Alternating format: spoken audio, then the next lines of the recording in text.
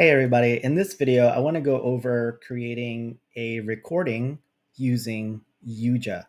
The first step is to log in to Canvas using your university credentials, and then once you're logged in, click on the YuJa navigation link on the left.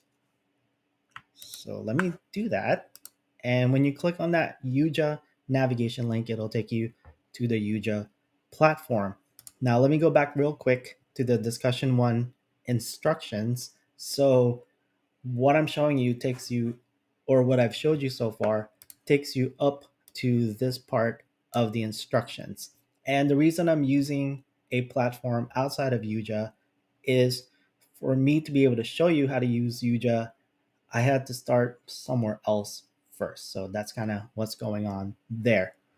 And before we get to the point where I show you how to create a recording in YuJa, I want to point out that you also have the option to upload a video you created elsewhere using a different platform or maybe your phone, for example. When you go to YuJa, that option is here, upload. You could click on upload, look for the video file on your computer, and then it'll be on YuJa.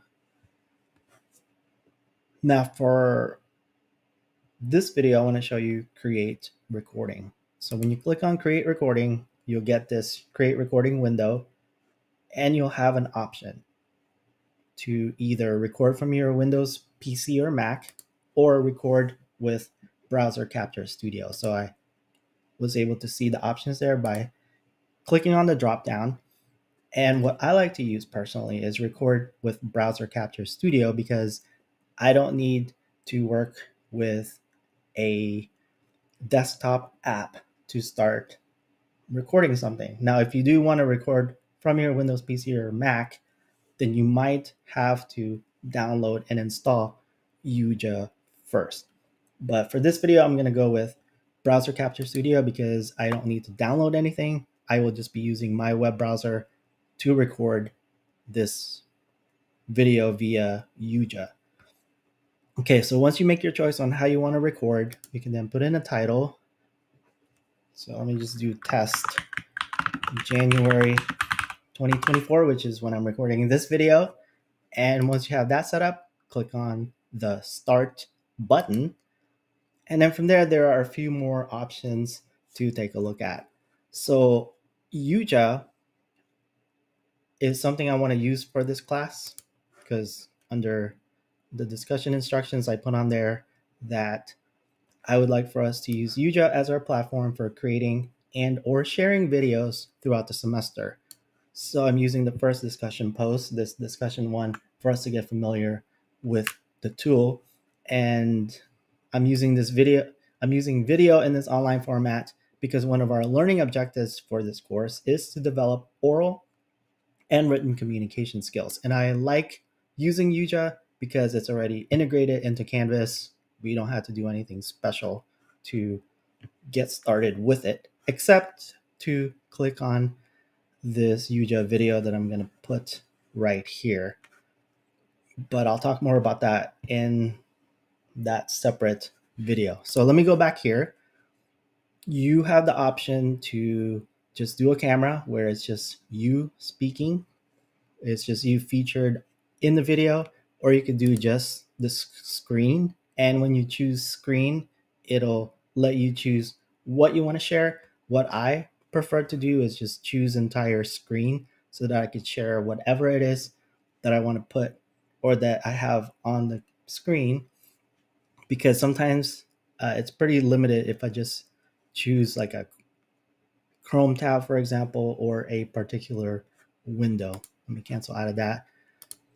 And then maybe you want to do both to where we can see you and then also whatever you're trying to share on the screen. So that's what I want to show in this video. Let me do both. And then once I make that choice, I'll have to choose what I want to share. So entire screen.